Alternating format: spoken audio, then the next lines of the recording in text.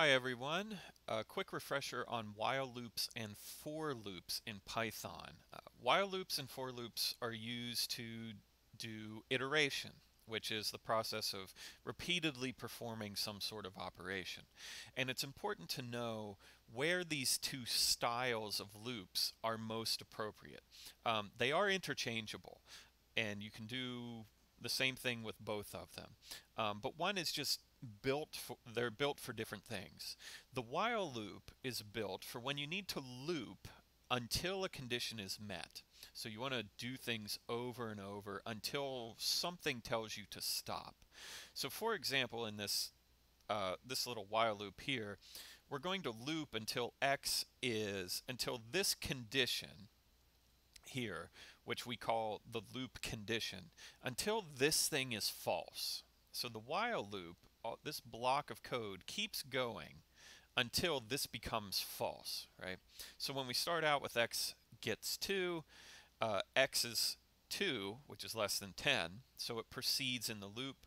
X gets x times 2, so x will take on the value 4. We'll print out that 4. We'll come back up to the beginning of the loop. Is 4 less than 10? Yes. Double the size of x, print it out. 8, 8 less than 10? Yes. Okay, double it to 16, print it again. 16 less than 10? No. We stop immediately and kind of go to whatever's down here. That's a while loop, looping until whatever the loop condition is met.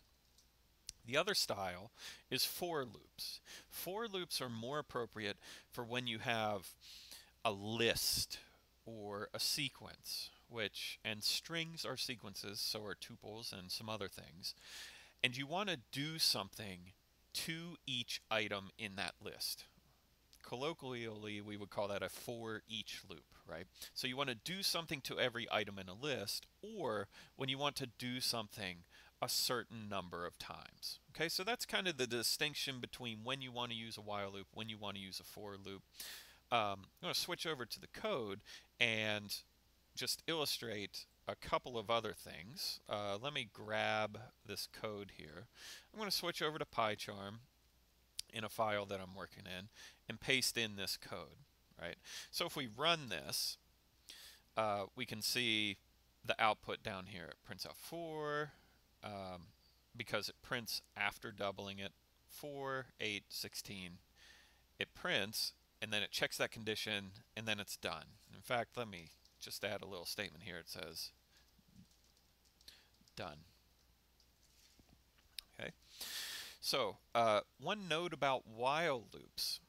This stop condition, what Python is doing is it's checking, is this true? If it is true, do this stuff. If it's false, stop and go down here. Okay.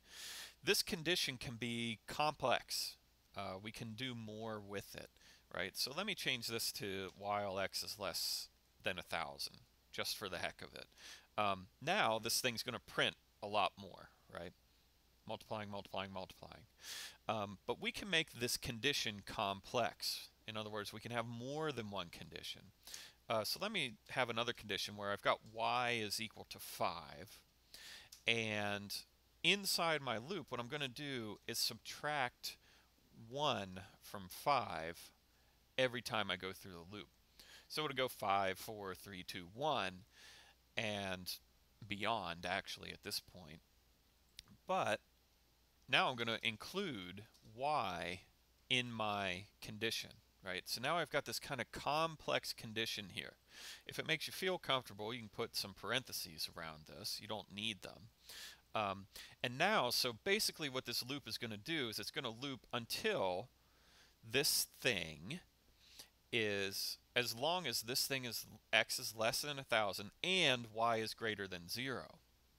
Another way of looking at that is this loop will stop when x is greater than or equal to 0, 1,000, or y is less than or equal to 0. Okay, so y is going down by 1 every time. So this ought to go, regardless of how big I make this number, only 5 times. 1, 2, 3, 4, 5, because the y side of this is evaluating.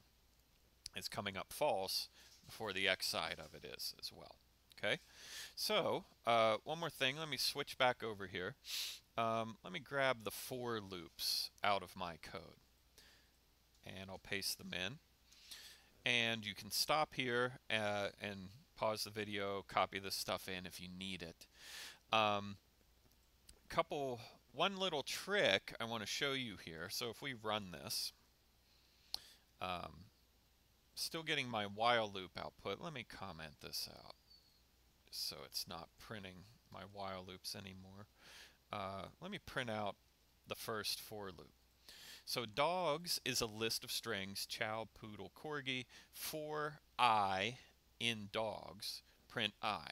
What's happening for this is it does for each element in this list of dogs, I will take on the value of the first item, the second item, the third item, okay, and print it out. All right. So that's what's going on there. I can also do this another way, which if you're coming from Java land, yeah, say hi to my wife in the background. If you're coming from Java land, this is a loop where you're kind of looping over a number. Here, I'm saying, hey, for I in the range up to length of dogs. Oh my gosh, what's length of dogs? Well, the length is 3. Okay, the value of range of 3, let's print that out,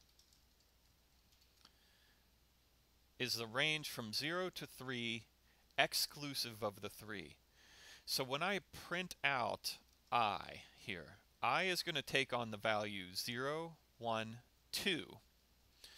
And then, what is going on here? Something a little bizarro happened. There we go. 0, the 0th thing, I, in the dogs list is the chow. Woo! Playing connect the dots here. The first indexed item is poodle. Okay. The second indexed item is corgi, right? So, you know, this is looping over things using indices of lists. Sometimes this is useful, sometimes it's not. It may come up again, right? But just be aware of that there are a couple of different modes for looping using for loops. Know what for loops versus while loops are good for. I want to show you one more trick here. All right, for I in dogs, chow, poodle, corgi. You see that this goes left to right. It goes in sequence from 0, 1, 2. Okay? We can do it backwards with a little magic, right? If we do this, for I in reversed dogs, what reverse does is it's going to give me back a list in reverse order. So instead of chow, poodle, corgi, I should get corgi, poodle, chow. Okay? Kind of neat. Sometimes you want to go backwards. There are benefits to that. There's another way to do it that's even more cool looking. You know, you can show your friends this, say, oh, you're elite hacker, right? Just a little syntactic sugar. Whew, what in the world is that? Well, it has the same effect. Corgi, poodle, chow, going backward.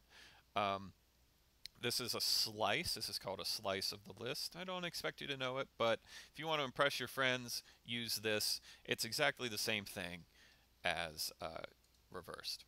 Okay? That's it for while and for loops. Brush up on them from your 131 notes. We will be looping a lot in this class. You got to be comfortable with them.